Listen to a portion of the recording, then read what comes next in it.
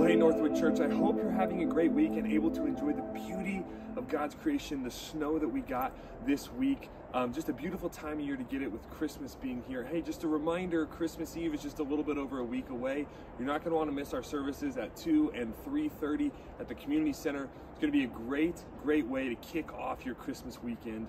And don't forget about our Christmas offering that's going to help Naomi House, which helps at-risk kids that are living on the Pine Ridge Native American Reservation. So make sure you give to that at northwood.cc. Click the support tab and you can click the Christmas offering as well. But this week we're continuing our series, Christmas Through the Eyes of Women, and we get to hear from our very own Jenna Holst, and she's going to be teaching us about the story of Anna, which comes from the Christmas story. It's going to be a great Sunday morning and a great kickstart to the Christmas week.